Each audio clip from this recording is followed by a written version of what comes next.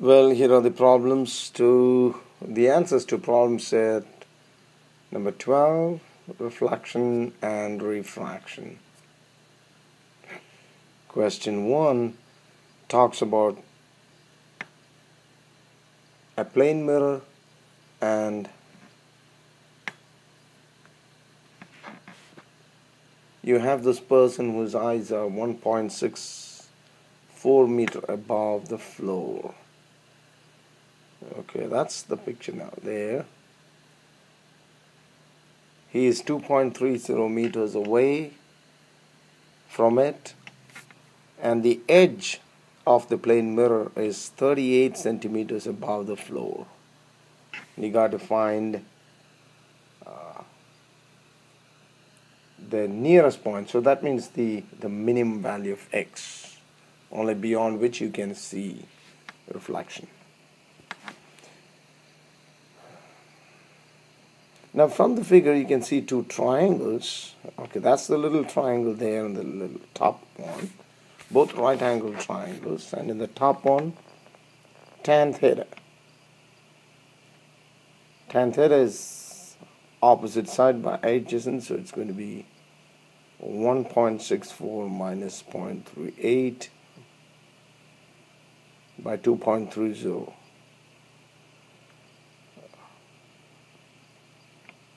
So that should be equal to 0.38 by x, and that is from the triangle below. Now when you calculate both, set them equal to each other as we have done and calculate x, you get x to be 0.38 times 2.30 by 1.26, so you get 0.69 meter. So it's just a matter of looking at the two right angle triangles and setting up equations for tan theta, theta being the same in both of those as shown.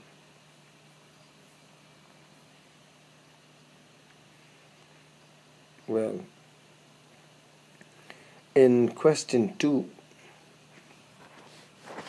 you are standing 88 centimeters from a plane mirror. The question is about what is the area of the mirror that is used to reflect the rays entering one eye from a point on the tip of your nose. Okay. So assuming that the eye and the nose are in the same vertical plane, which is almost true, this is the kind of figure that you get. So both the diameters there of where it hits the mirror and the pupil of the eye are shown in the figure. Now, distance of the object is DO and the distance of the image is DI, and both these distances are measured from the plane mirror as always. Now since the angle subtended is the same,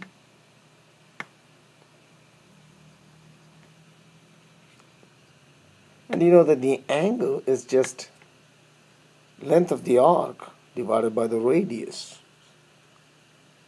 So in this case the length of the arcs would be the diameters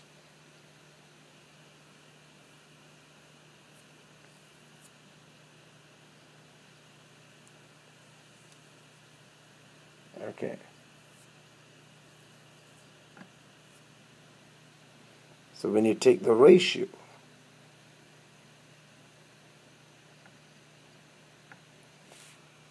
this ratio gives the angle, and the next ratio also gives the same angle.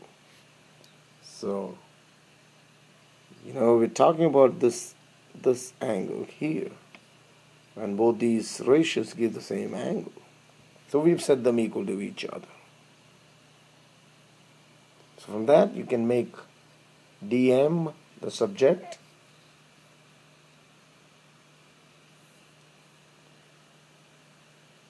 and knowing that DO is equal to DI in magnitude, you can show that it's 1/2 dP, because this part becomes 2 di, and then the di will get cancelled, so you get 1/2 dp.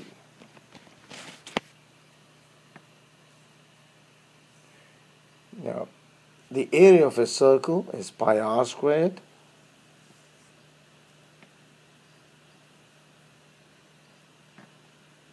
That is the area of the mirror part, where it cuts the mirror, and that can of course be substituted as dp squared by 4, because we've shown that dm is half dp.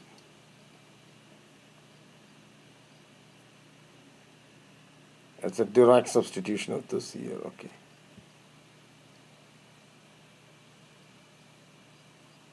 And when you put in the numbers, you get it as 4 times 10 to the negative 6 meter squared. In question 3, it is concave, the radius of curvature is given, and you're asked to find the focal length, so focal length is just half of the radius. So that's 12 centimeter. And then by using the equation for mirrors, you're given DO as 35. You got the focal length, so you can easily find DI by making DI the subject, and that should be the other way around. I know I've corrected it, so let me show the whole thing there. That's with the correction, so 1 by F minus 1 by DO, and rearrange and you get the formula for DI this way. Substitute the numbers and you would get 76 centimeter. And then to find the magnification, use the formula. M is equal to minus DI by DO. You get negative 2.17. Because the magnification is negative, we know that the image is inverted and it is real, because magnification is negative only for a real image. In question 4, the dentist wants, or rather requires, the image to be magnified 4 times. And only a concave mirror can magnify it, and therefore for sure this is a concave mirror. And DO is 2 centimeter. That's the distance from the tooth. Magnification is 4 times. And because it's an upright image, now that's a very important point, because it's an upright image, we know that it is a virtual image. That's why the magnification is taken as positive 4. Again, because it's given to be an upright image, we know it's a virtual image, and that's why magnification is positive. Now use the formula for magnification.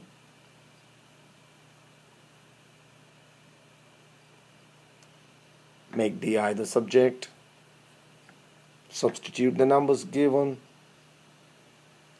Once you get DI, we can use it in the equation for mirrors, which is 1 by DO plus 1 by DI is 1 by F. And hence you can calculate the focal length.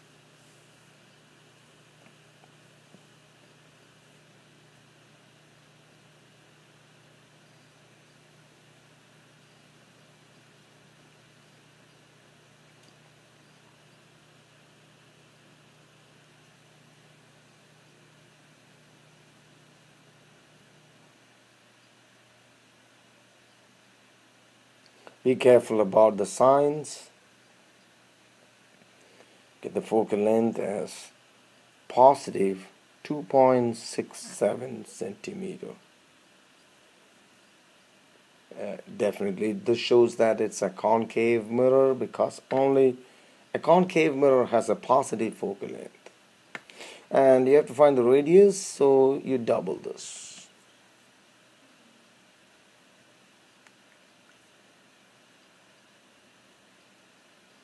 5.3 centimeter.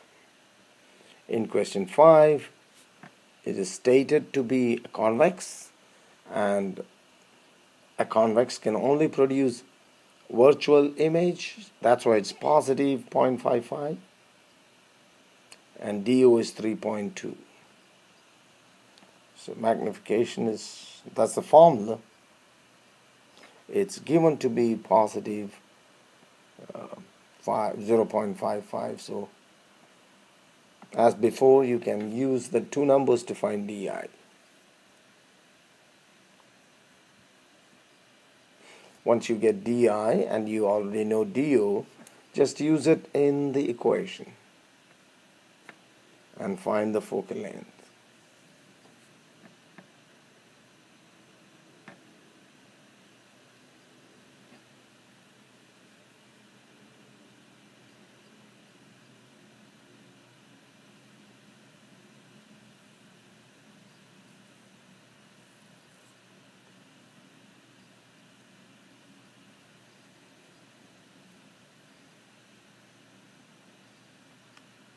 Negative 3.9 meter, and see the focal length is negative. It's a convex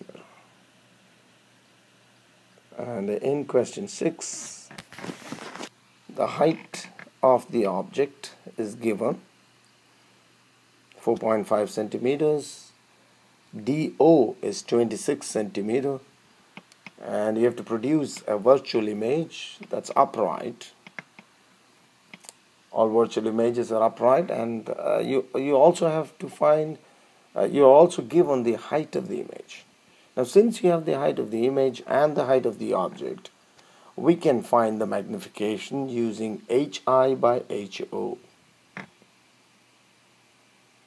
And it is a smaller virtual image which is produced by a convex mirror. So now use the magnification formula and equate it to negative DI by DO.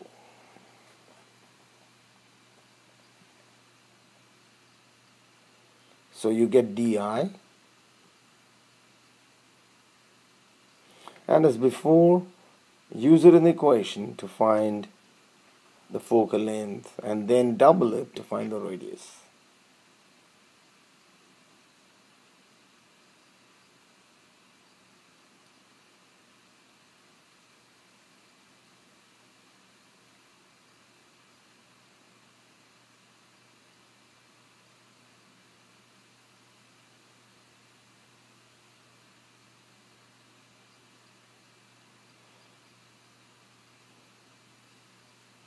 So double it to find the radius.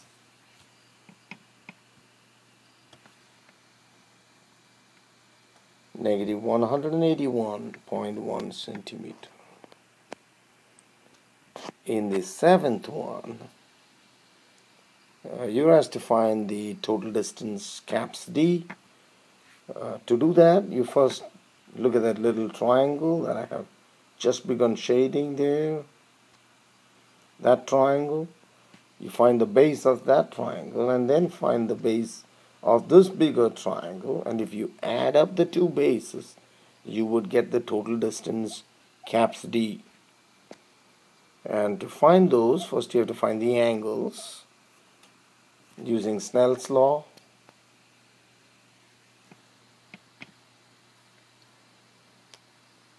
That's for the first refraction. You find theta 1.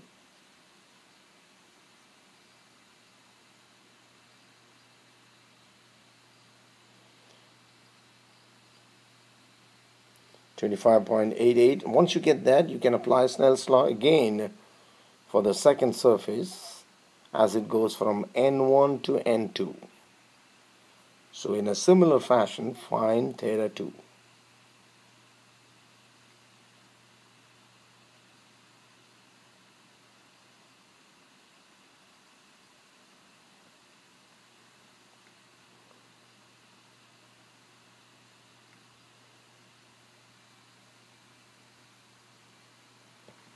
Once you've got both of that, you can take the total distance as call them D1 and D2. Those are the two bases.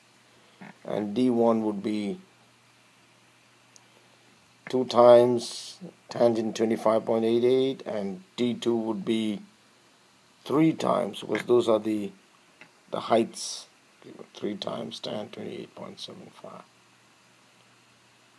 which gives 2.6 centimeter. Well, the 8th question is a similar question.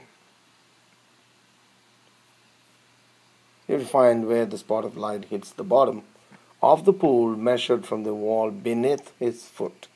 Okay, so finish the diagram this way, and once again here I have made a small mistake, because the angle that you have to show is the angle of incidence, theta 1. So when you do that, tan theta 1 is 2.5 by 1.3. Okay. So from which you get theta 1, then apply Snell's law.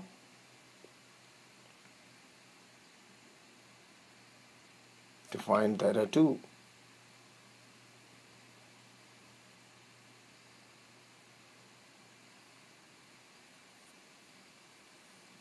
And once you have those two angles, once you have theta 2, basically you can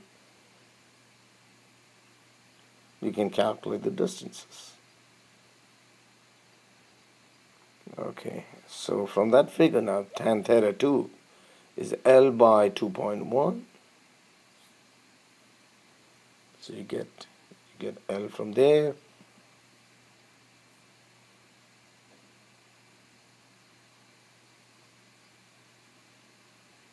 And once you get that, you just have to add it to 2.5 to find the total distance from his feet.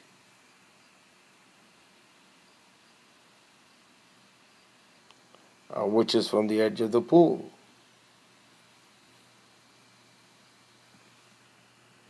4.39 meter is what you get. And question 9 is about an equilateral prism, which means the angle of the prism is 60 degrees. These angles are theta 2 and theta 3 inside, and we have theta 1 and theta 4 outside. You're actually asked to find theta 4, which is the angle at which it emerges. Well, you have to go through a process now to find that. First, apply Snell's law on the surface, find theta 2.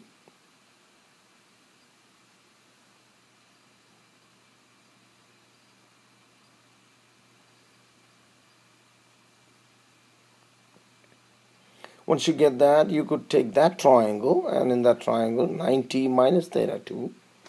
Let me explain that, because this angle here, this one is 90. Alright, I'm talking about this angle. It's 90 minus theta 2. Okay. And similarly, on the other side, it's 90 minus theta 3 plus 8. Some of the angles of a triangle is 180. Well, you get 180 on both sides, so you come up with theta 2 plus theta 3 is A, from which you can find theta 3. Once you get theta 3, apply Snell's law at the second surface and find theta 4.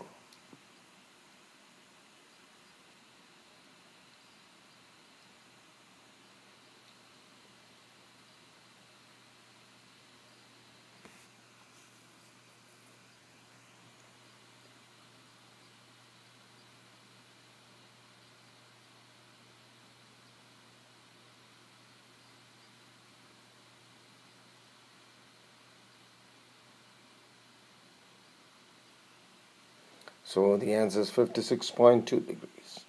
Question number 10 is about an optical fiber. It's a perfectly symmetric reflection that continues up to the very end.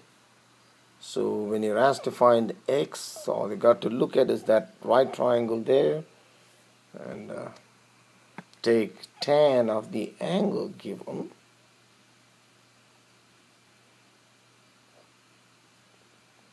recognize the fact that each angle is 14.5.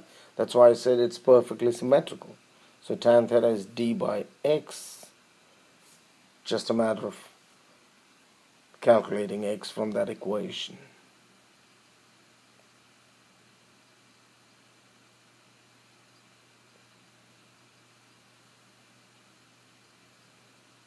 Get x is 5.41 times 10 to the negative 4 meter. Thank you.